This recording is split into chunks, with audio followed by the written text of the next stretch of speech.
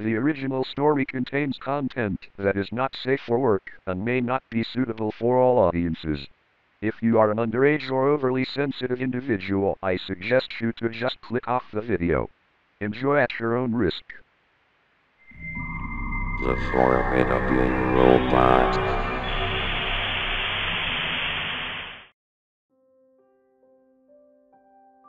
I am but an average forum board user, but not until 11 years ago when the site became part of a large group investigating what I should call, a strange incident that happened in Russia.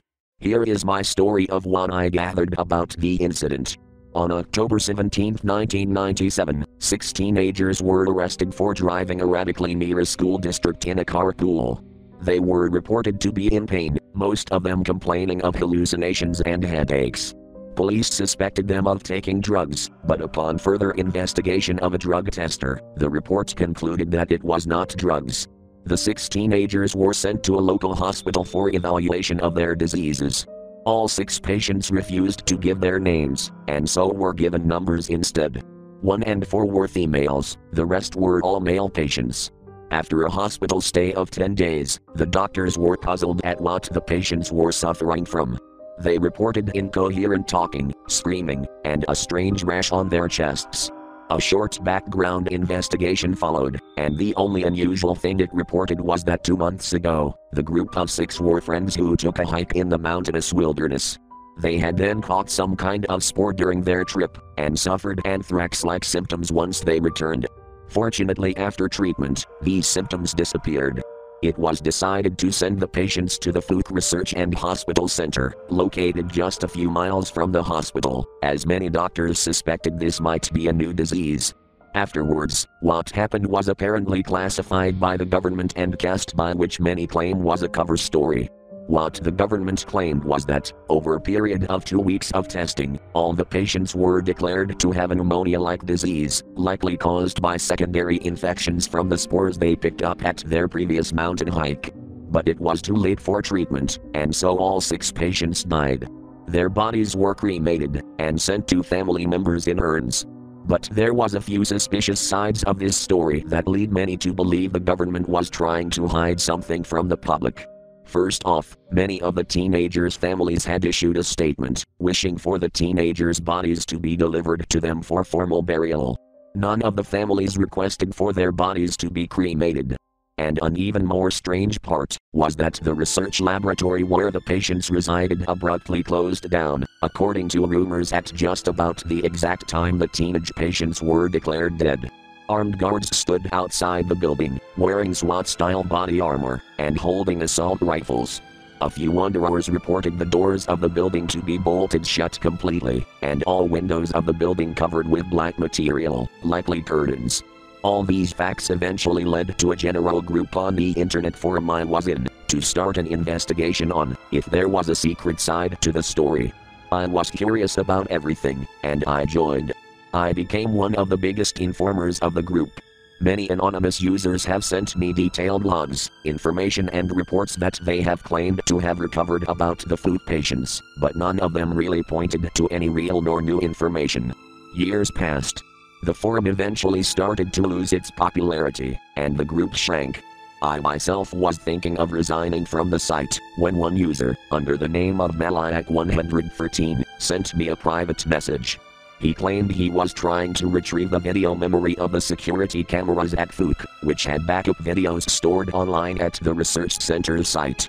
I kept in touch via PMs with this spy. Eventually I gave him my email, and every day he began to email me with what he had gotten with the site. For the first few weeks, he got nothing out of the hacking.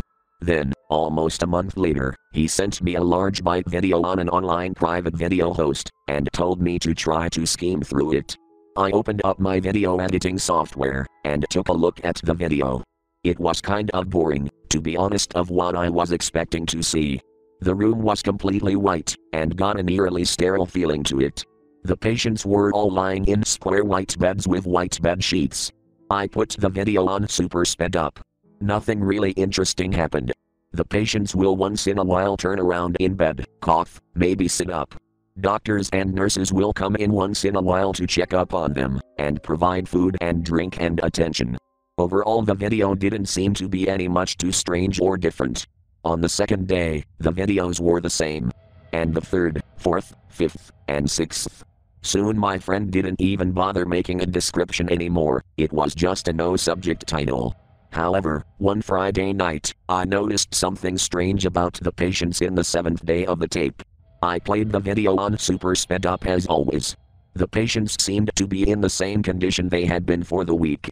But there was something different this time, when the timestamp of the video read to about 10 o'clock in the morning. I don't know how to accurately describe this, but the patients' bodies, they were slowly, very slowly, but noticeably starting to swell, mostly in the stomach and chest areas. It was late at night. I didn't dare to watch the rest of the video, because it's really creeping me out, and I'm not a fan of nightmares. But now I was very curious to know the rest of the story to this mystery. The next day, my friend's email arrived at 7 o'clock in the morning. This time, he included a voice message with it. Apparently he watched the video as well. His voice was very shaky, and I can just read the fear in his voice as he spoke. Did you notice something about those Fuik patients in the last video I sent you? I just happened to watch it, and what I saw. The patients were, just like, literally, bloating up. And the way they moaned. It just, freaked me out so badly. Now we know we are looking at a mystery. And the way I see it, a really disturbing one too. I'm not daring to look at this one. Please, if you can, watch it and tell me.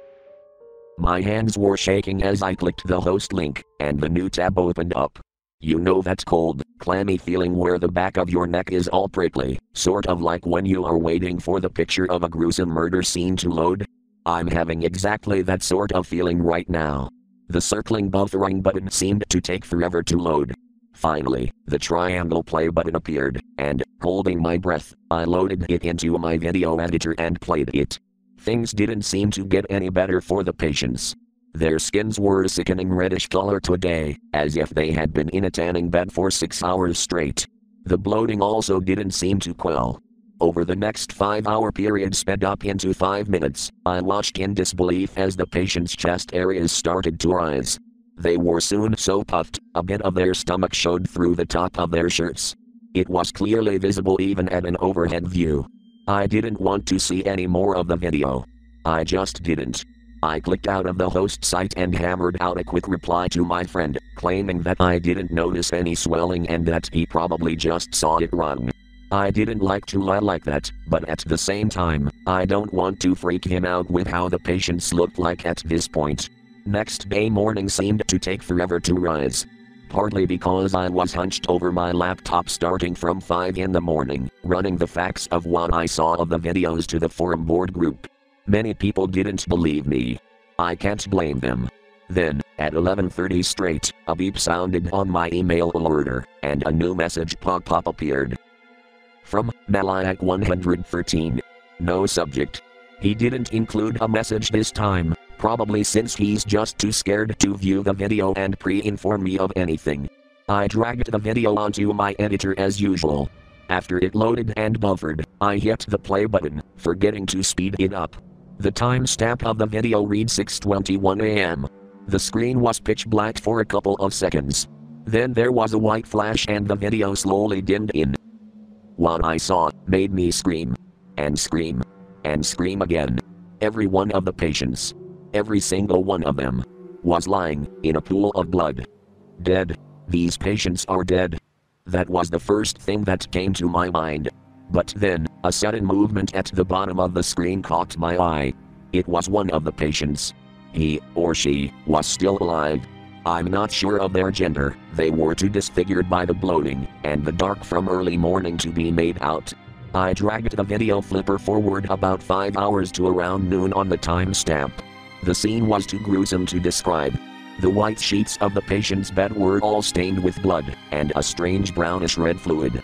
And, judging from the scrunched up faces of the few doctors and nurses that entered the room throughout the day, it must have smelled pretty bad too. I'm sorry to say this, guys, but all of this footage was too disturbing for me to bear. I skipped 4 days of the video, only viewing the last one at the end of the 2-week period of the patient's stay. What I saw on the final day of the security camera footage will haunt me for the rest of my life. The tape started up at about 1 in the afternoon. The patients were now horribly bloated, deformed, yellowish fluids seeping from gaping, open sores in every visible part of their skins. But it was not just the patients. At around 3 in the afternoon, a figure walked into the room, wearing a starched white coat. It took me a while to register that the man had to be a doctor, or a scientist. It took me even longer to recognize the long, black object he was holding in his hands. It was an assault rifle. The guy pulls back some sort of mechanism on the gun, then, in a split second, had the gun raised and aimed. 30 bullets flew through the air in less than 4 seconds, full auto. I've never heard a gun sound so loud. Movies had exaggerated it way too much. The patients didn't cry out or react at all to the bullets. They just suddenly shuddered as the bullets slammed into them, driving them backwards. Then they lay still. 2 days later, I finally realized what was wrong. Why the teenagers were cremated. Why they were so horribly deformed in the videos. And why that doctor stormed into the room with a gun and shot all the patients. 2 days of research have finally brought up the disturbing answer. The patients have been already dead when they arrived at Fuik. They were dead for the whole 2-week period, possibly dead at the hospital. Yet they were still moving and talking. And the most disturbing part of all? Their bloating was from the first stages of decomposition. It was a 2-week footage of watching 6 rotting corpses.